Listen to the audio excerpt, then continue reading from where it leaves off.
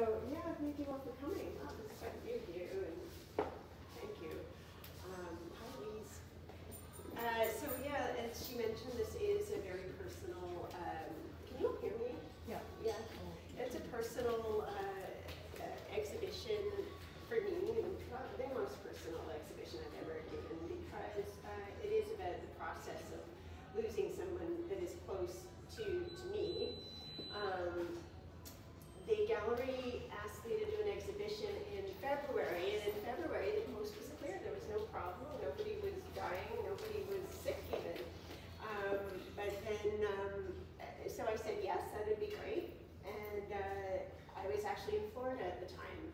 And then we came back up north in the spring, and almost immediately, my mother, it was Easter weekend, my mom came for a weekend with my brother. And she had, we didn't know it, she had a stroke. In fact, she had 20 to 30 strokes actually, but we didn't know this at the time. She didn't lose her facial muscle. She was still in, the stuff that I had been taught to look for in somebody who had a stroke was not the stuff I saw. So anyway, so that's what, that's what precipitated this. And that was mid-April, which was the return to Canada. For me, I'm a snowbird with my husband, David, and that big camera. And anyways, so I really didn't have, I wasn't able to paint especially for this exhibition. I mean, I did some pieces, but I wasn't able to create a whole new body of work. But I had just, at that time, I had just started painting this Exhale series. And how, it's like the stars aligned or something, because it was like the perfect, series for me to get caught up with in terms of like mentally, and like it's very calming and soothing to paint these broad strokes of color, and they're, compared to some of my works, they're much more, they breathe more. So it really felt very, to me, very breathy. My breathing would slow down, I would calm down as I was painting them. And I just felt, as soon as, mid-April came around and we had to start talking about what paintings were coming here, this was the series that I felt was the most natural to bring here.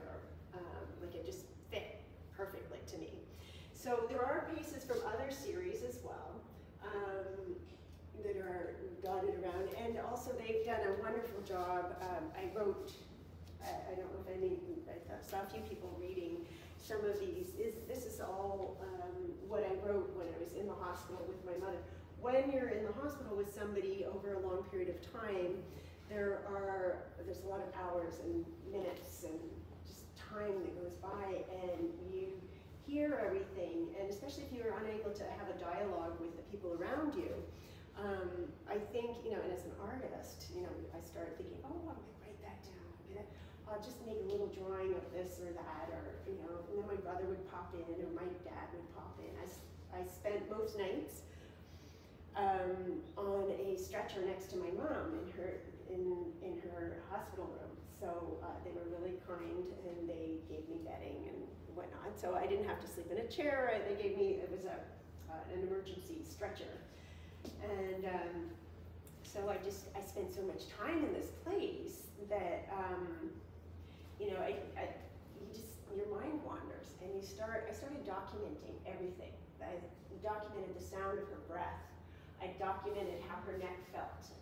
I documented the curl, the white curl. I didn't want to forget anything, because I knew, we all knew that the end was coming. And I think probably a lot of people who've gone through loss go through this moment where you just realize that you don't want to forget those details about that person, because if you don't write them down or somehow take pictures or something, that maybe your memory might fail you. You might forget that what it may be an insignificant detail to other people, but is significant to you. So anyways, I don't mean for this to be all sad, because it is sad for me, but art, painting in particular, is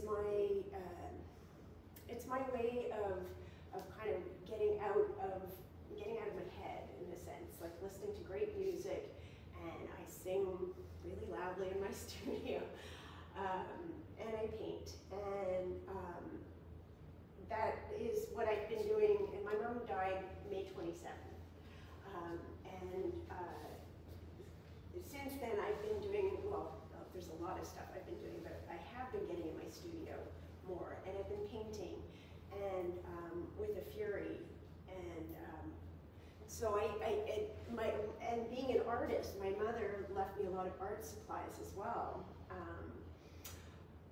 I've gone through all her art supplies. She didn't paint in the last couple of years, so a lot of her acrylics were dried up, and a lot of her stuff was broken or gone or whatever, it just wasn't good anymore.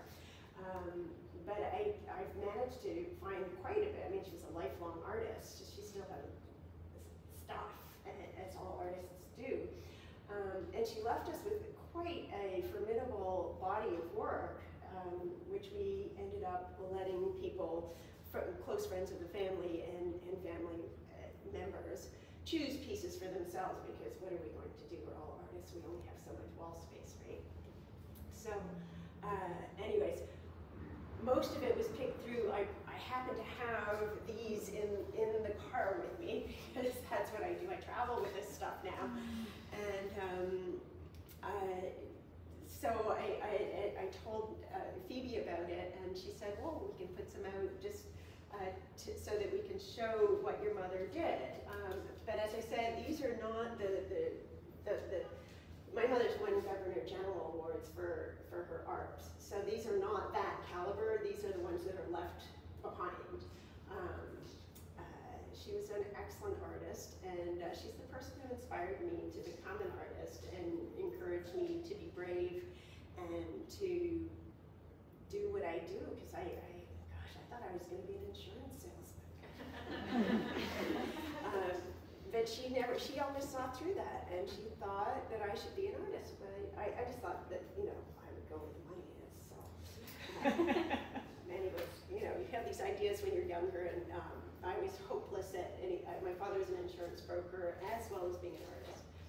And I did some very brief summer job in his office where I just had to do some filing, and I was hopeless at it, so that didn't last long. Yeah. So I guess we could do the tour. It's not a huge tour, but it's a little tour. So yeah, my mom and I, if you have the time to read the writings, I would encourage you to do that. As I said, some of these, this is all acrylics. One of the things I like to do with acrylics is I use a lot of water, and it makes it very, you get these wonderful transparencies, and it's like watercolor. And you can see two very different styles here. Yes, this is the same person. I'll get back to this piece at the end. We'll continue, we'll go through this way, I think. So, yeah, these are all very, to me, these are all very anatomical. They are about breathing and slowing down my thought process, because I can get very congested in my head in terms of thoughts. And so this is truly an exercise for me of calm, right? Just trying to calm the crazy that goes on the day-to-day. Little did I know, like I said, little did I know what was coming. So it was a good exercise before, there was the calm before the storm, in a sense, right? And there's quite a few pieces that are sort of in the same, these are all the Exhale series. There is a pause. Now that was part of the writings that I did. It just all seemed to meld. I feel like somehow, I don't know, I'm not superstitious. I'm not particularly religious, But I do believe that there was something, like, I feel like there was something, everything came together the right way, and it was all, you know, it was all about taking time and making a pause, and breathing and relaxing. This is called All in the Plan. It is not a religious painting. It's just, to me, this is a very different piece. This is from my Intent. It's called a series called Intent, where I did much bolder, stronger lines that are more the solid color. There's many layers. It's just very intentional. So that's, you know, again, it's all acrylic, and I started with a base of orange, with an orange wash, and then I painted thicker paints over the top and over the top of that. As you can see, dotted through the exhibition, they printed out, I have a sketchbook. This is the sketchbook that I brought with me to the hospital. When I would be sitting at the end of on my little cot, I would be drawing because there wasn't really a whole lot else to do. So I had reserved one page, the front page, page 1 of my sketchbook, which is here tonight, and we can show it to you if you want to see it. It's kind of fragile. It's also super precious to me because on the first page of that journal is this, which is my mom's last drawing that she ever did. It's her last time she signed her name, and it's hard for me to look at this because this is post-stroke. So she had about 20 to 30 strokes, they said, and then she still managed to do something. She was reluctant. I think she knew in her mind, not even in her mind, she knew when she did it that she didn't have full control over what she was creating. This is what she would do. This is just a small print that I have. The originals are big poppies, nice, beautiful big poppies. And I think she was a very talented artist. Of course, that's subjective, but I really do. She taught art. So here's the original. And I had saved this opening page for her because I wanted her to be somewhere. I wasn't planning this. I wasn't planning to show it. I mean, this was just for me personally. And, you know, I would do these drawings. It's hard to turn the pages of this here. So some of these are not, okay, yes, this one is here. And then what I did is I scanned these all in, and then I wrote like a poem or pieces that just thoughts and captured ideas that I had when I was sitting there in the room. It's actually, you're welcome to take a look at this book here, which is the book I put it all into. It's one of those one-off print things, but I wanted to put it somewhere where I could remember it, and if I wanted to share it here. I should also warn you, there's photographs in here as well, and they can be upsetting to people because I was documenting the process. There's no dead people, but there's my mother's dying process. There are photographs of my mom in bed as she is dying. So I should just tell you right now, so if that's going to upset you, you'd probably be best not to look through it. These also, I'm going to just put this down, but this is my,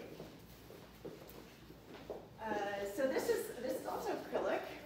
As you can see, this is very different from the pieces, the Exhale series.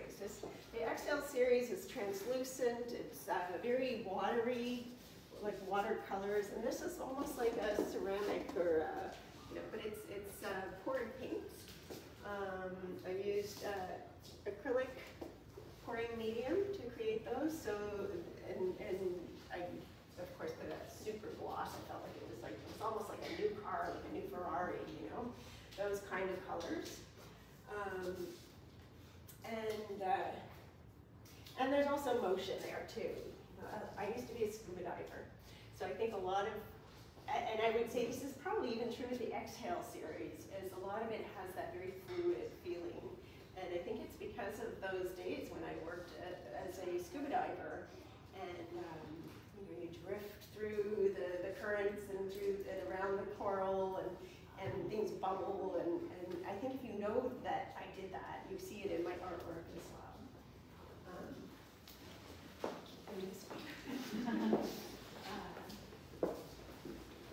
So,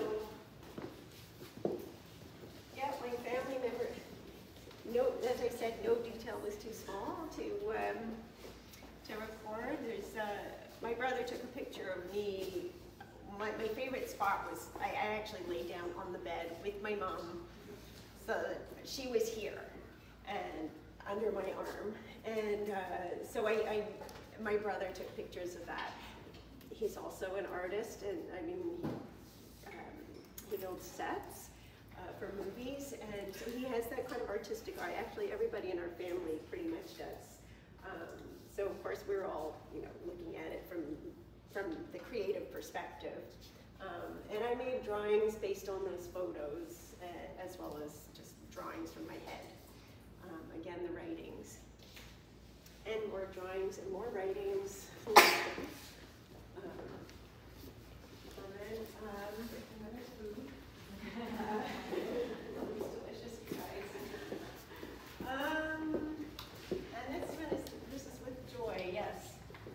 So, this is with joy. This is how, to me,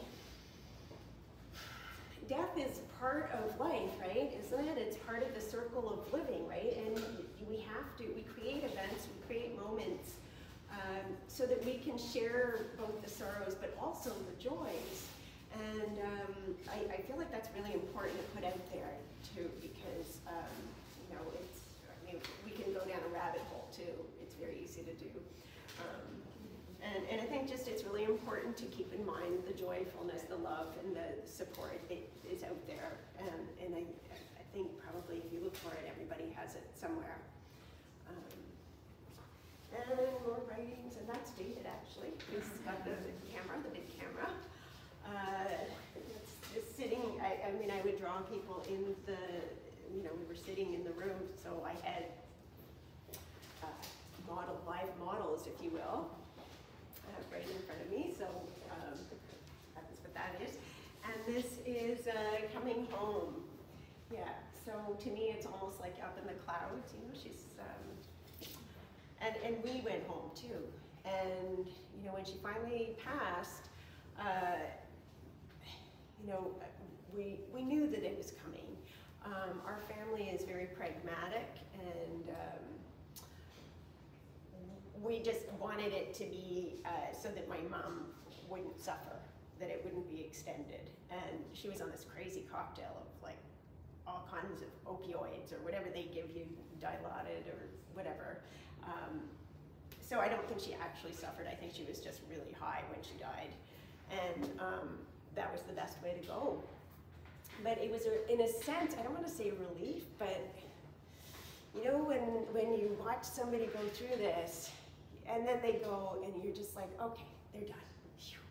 And I can go home, I can start picking up the pieces, and, so can, hopefully my father will. He's not doing great right now. I had hoped he would come, but I think it's just too raw for him. So here I am with my husband. And then I have to put my glasses on to read the names because I know they're all like breath related. This one is called Out of Breath, and the waiting is over. So it's the end of the story, almost, because actually there's one more painting. Well, there's Sweet Apple. And that one doesn't refer to breathing, but I do feel like it's about, yes, lungs, thank you. And the reason I called it Sweet Apple, to me it looks like a Macintosh apple, but there's something very, it scintillates the senses, right? Smell is the thing that we remember, supposedly, when you smell something, that is the sense that brings smell is another, you know, it's we smell, we inhale, we breathe through our noses, and to me it was all sort of, it's related, so that crisp Macintosh apple scent, it just brings me back to my childhood. So that's what that one's about. And that's why the name is slightly different, but it really is about, again, smelling and breathing. So lastly, I wanted to bring you back to where we started, in that corner, because there's one more painting that I want to talk about.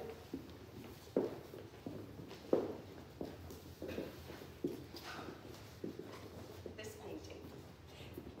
And this painting is called The Big Send-Off. And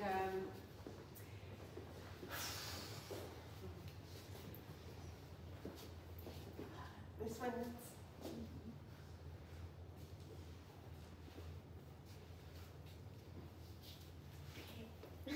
I need a Kleenex.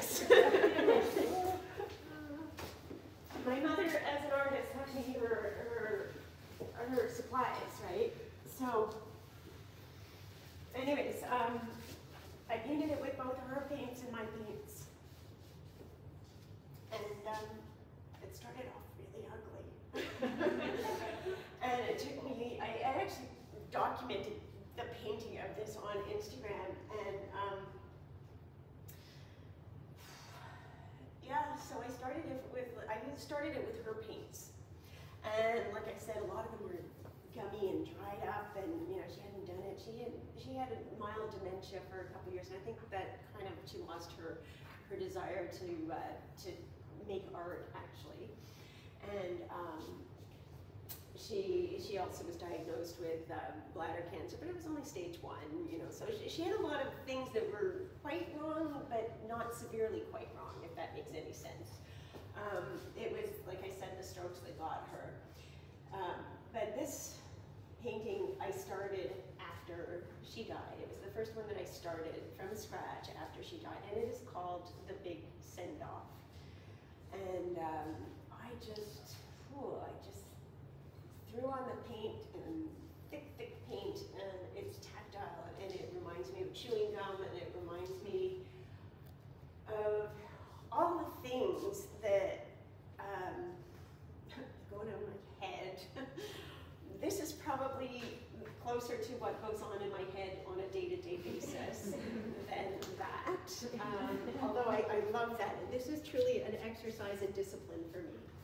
So this was just getting it all out, and yeah, this is my farewell to my mom.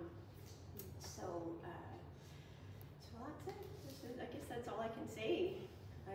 Does anybody have any questions? Are you going to be able to sell this? Yeah. I can't keep my art. Yeah.